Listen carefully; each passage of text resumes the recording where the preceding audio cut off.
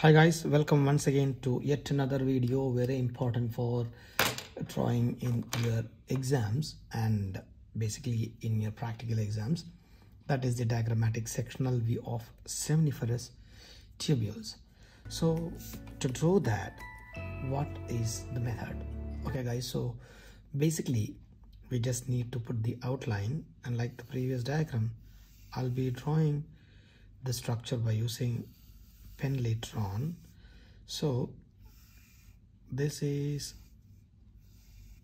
the outline on which I'm going to complete my drawing. Okay, all right, so once the outline is ready, just rub it so that you can just see the impression only. So that's the method always we use. Once we got the impression, it's the time to draw the real line over it. So you will be doing this with a colorful HB pencil. Okay, so in order to get a contrast, I am drawing it with pen. Never draw with pen for exams, guys. It's never appreciated. This is just for the purpose of viewing in the video. So hope okay, done. Our diagrammatic outline is done. So seminiferous tubules, basically seminiferous tubules are found inside the testis, and there are so many seminiferous tubules, around 200 more lobules are there available in each testis, and each lobule will contain 4 to 5 seminiferous tubules coiled in it. So when you cut a seminiferous tubule, you are going to see its cross section like merely a circle or something like that. So now let's draw some more outlines. Just some seminiferous tubules outline. This is one. Okay, I'm going to draw one more here. So just I'm deciding where am I going to draw the tubule. So this is my third one, and here might be the fourth one, a small. Here I could go for another one, a fifth one. Here yet another one. Okay, here we go for another, and here another, and okay, that is it. So again we need only just the impression there, so that we can rub and remove the drawing. Okay guys, so once this is done, what is the next step? As you know, we are going to mark it with nice impression using the pen. Okay, as you noted, it will not take too much of time when you follow the real procedure which has been explained by the diagram. Okay, so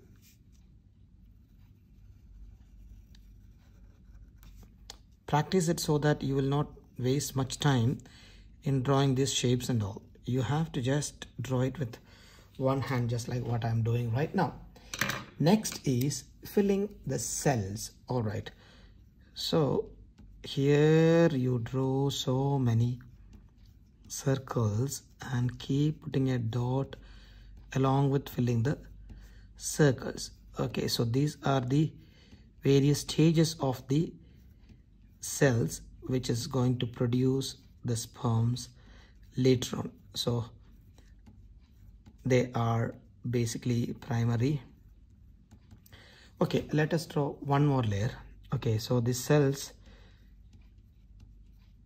are called primary spermatocyte, secondary spermatocytes, spermatids. Then we can see Sertoli cells and even other immunologically competent cells inside the testis. By the way guys, that immunologically competent cells normally people forget. So after doing that, just draw just not full layer, simply like and then just here and there some more cells.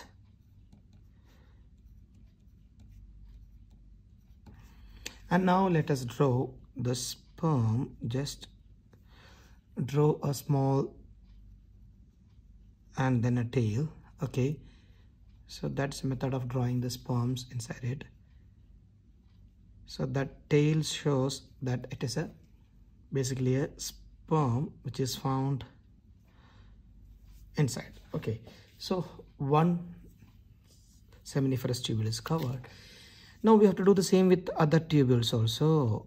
Okay, you will feel like some time you are taking for this, but at the end your work will look very beautiful, and I'm sure your examiner will be so much impressed with your diagram and going to give you full marks for the sectional view. Guys, one more thing, let me tell you, even if you are not very good at studies, suppose you are able to draw good diagrams, maybe that is more than enough for you to score, marks during exams. Some students, I notice they won't study well, or they are not very good at scoring, in written exams and all, but they draw very good, beautiful diagrams, and through that they could manage to get some marks. Okay, so here also in the middle we are going to draw some sperms. Okay, everywhere you have to draw sperms, and this tail shows they are spermatozoa, and that is what the Sertoli cells also inside this, but in this particular view we are unable to identify it separately. So here we go for the next one.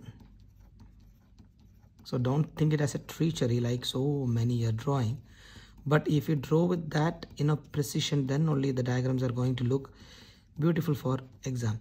If you simply draw only one or two, it won't give that precise look for your exam, so the examiner might cut your half mark or something. So once you finish certain cells, you should not forget that you need to draw some spermatozoa inside it.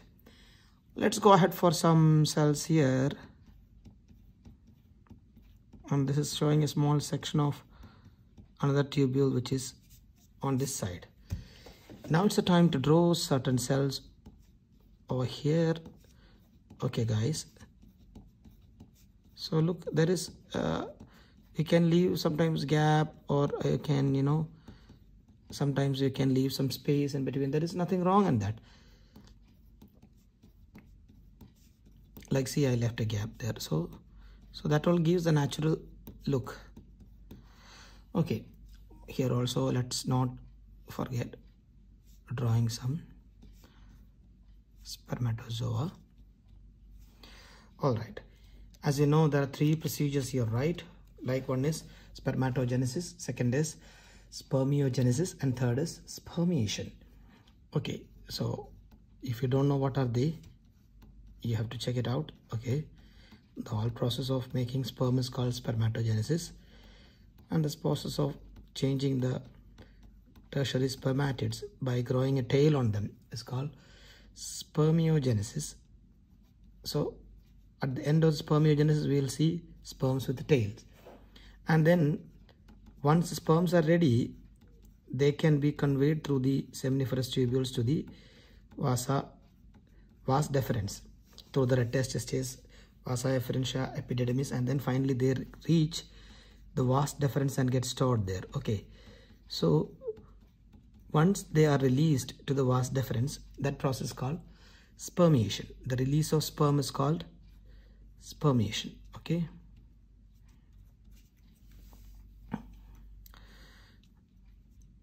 so guys, just to make the sperm stand different, you notice I'm just putting the black color on the head of the sperm. So on a single notice itself, a person can identify the sperm separately from the other cells. Okay, so hope you understood why am I giving the black color for the sperm head. Now see that contrast, you might be getting it. All right, okay, here also some sperms are there.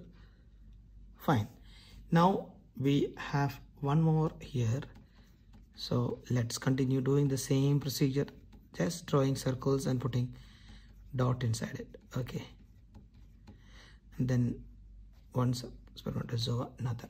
Okay, all the spermatozoans and all the seminiferous tubules which we are seeing in this diagram is covered. It's a time to show, you know, the cells between the seminiferous tubule, and that's called, that's called the interstitial cells or Leydig cells, isn't it? So let us draw the Leydig cells. So for that, draw elongated cells like this and put a dot in the middle to show there is a nucleus in it. Okay, so you got the method. So see, don't rub and draw again and again. Just draw the shapes like what I am drawing and put the dot in the middle. So that suddenly gives the appearance that these are Leydig cells or interstitial cells.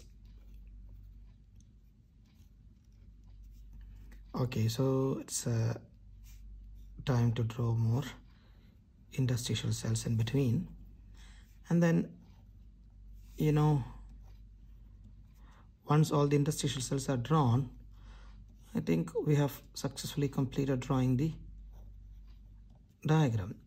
Wow. So hope you are finding it easy to draw now. It's such a simple process, and I'm sure you're going to get full marks if you draw neatly like this. At the end, you know, just give a shade, okay, like ovary.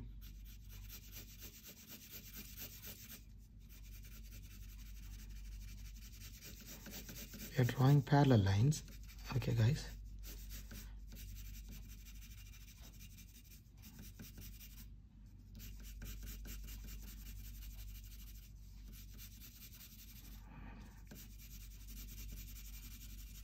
Try to be careful. This line should not go out of this diagram. Okay, once it goes out, it doesn't look good. And now let us just try to spread them by using here our spreading shading method. Okay, and guys, that's it. We have drawn the diagram of the sectional view of seminiferous tubule. Let me give the heading: sectional view of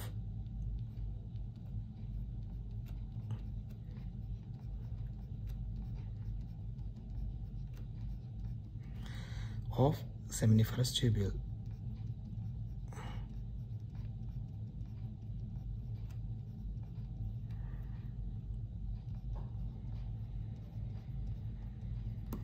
All right, so what are the major parts that we are going to label here? So first of all, these cells are actually interstitial cells, okay? And then we have, you know, this is the tubule. This is the outer cover of the seminiferous tubule, isn't it? Okay, so that we can mark as seminiferous tubule. And this black one with the tail is the spermatozoa. So let us mark one among those spermatozoas here. And you know, some of the cells inside, like, you know, you can just select one or two cells like this and just mark them as Sertoli cells. Okay, so that's all the major labelings that we need. So let's go ahead with the labels, guys. So this is the interstitial cell.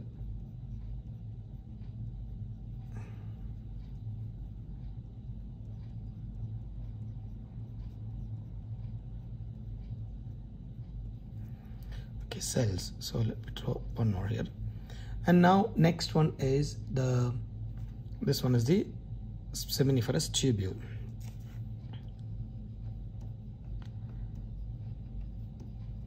Okay, so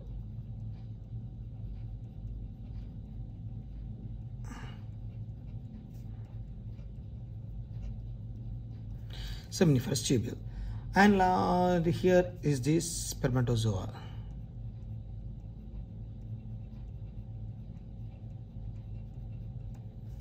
And then this is the Sertoli cells.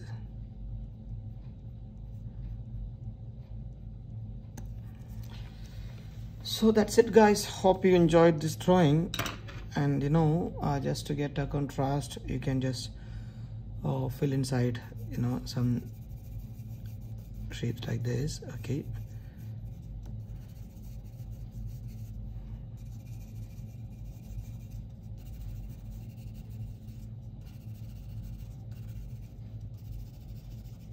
That's all guys, hope you enjoy this video. If you like, kindly subscribe, give a thumbs up, and see you in the next video. Till then, bye bye.